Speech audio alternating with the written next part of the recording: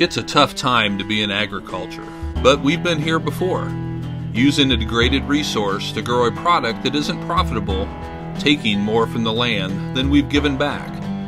But there is hope. Time and again, American farmers and ranchers have picked themselves up by the bootstraps and have found a better way. Through innovation, education, and sheer determination, we are bringing life back to this land. By focusing on the health of our soils and stewarding God's creation, we can grow a better tomorrow. Begin your journey towards a regenerative future for this generation and the generations to come.